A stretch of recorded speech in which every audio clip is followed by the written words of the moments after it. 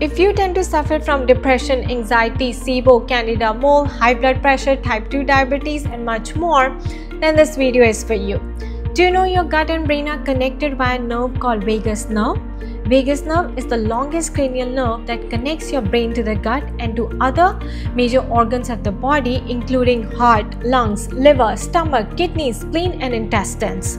Now the key role of the vagus nerve is to carry information from your brain to gut and vice versa, which means it holds the power to impact your digestion, your mood, your cognition, behavior, your breathing and even your heart rate.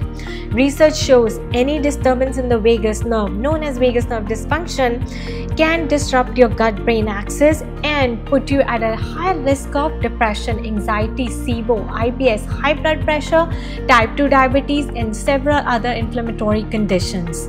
Now, the major causes of vagus dysfunction are: number 1, chronic stress; number 2, lack of sleep; number 3, high toxic load, inflammatory diet; number 4, trauma or brain injury due to an accident or tragedy; and number 5, blood sugar imbalance. All of this leads to digestive issues like acid reflux, gas, bloating, nausea, constipation or diarrhea, sluggish liver function, and poor fat digestion.